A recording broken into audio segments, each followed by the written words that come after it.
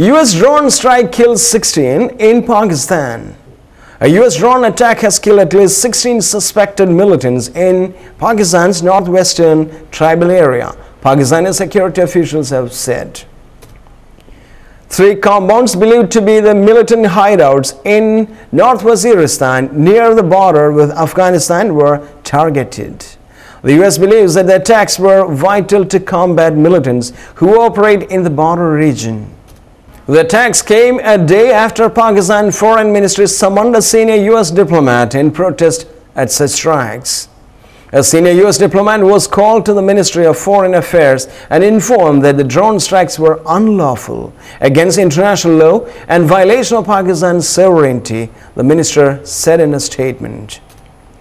Each of the 3 compounds targeted in the Friday strikes were hit by 2 missiles, according to the Associated Press, which reported that 14 people were also injured in the attacks. 3 drone strikes have taken place already earlier this week, including a drone strike on the suspected hideout of a warlord on Saturday, which killed 5 people. Drone attacks frequently target Pakistan's restive tribal areas where many insurgents have taken shelter. The frequency of the attacks has increased since President Barack Obama took office in 2008.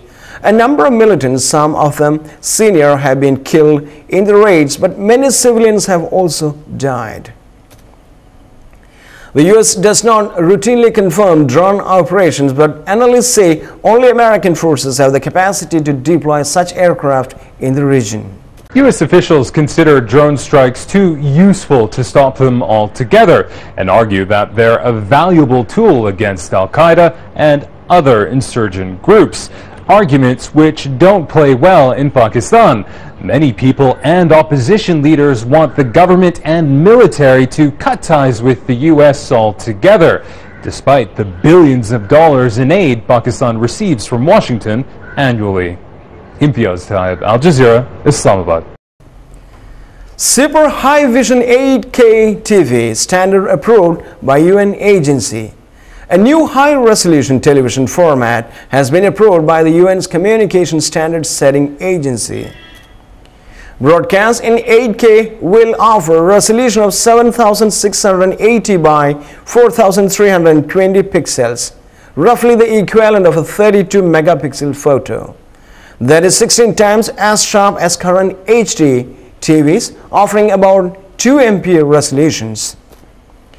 Japanese broadcaster NHK showed off the technology in London during the Olympics, where audiences said it gave them a sense of being at the events. The firm has developed 3 cameras that can capture the higher resolution, which it calls Super High Vision, at 120 frames per second.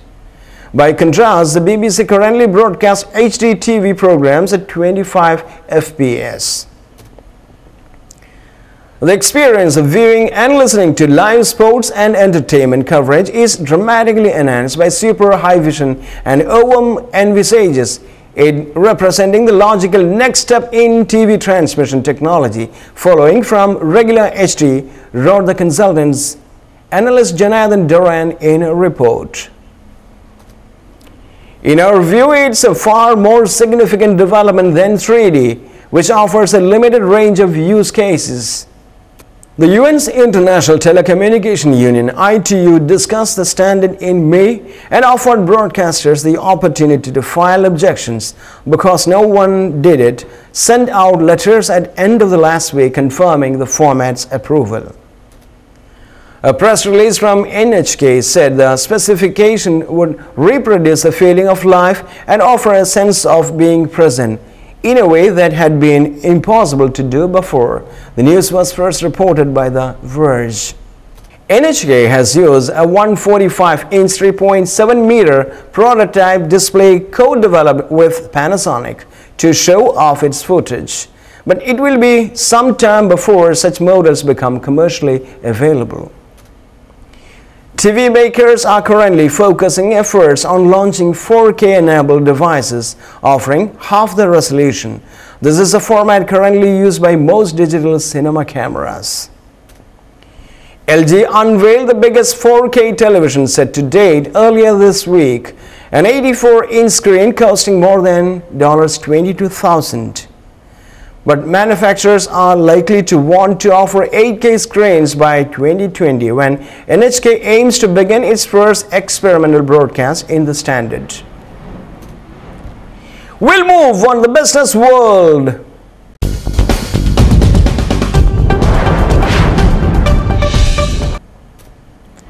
Greek Prime Minister Samaras asks Merkel for breathing space.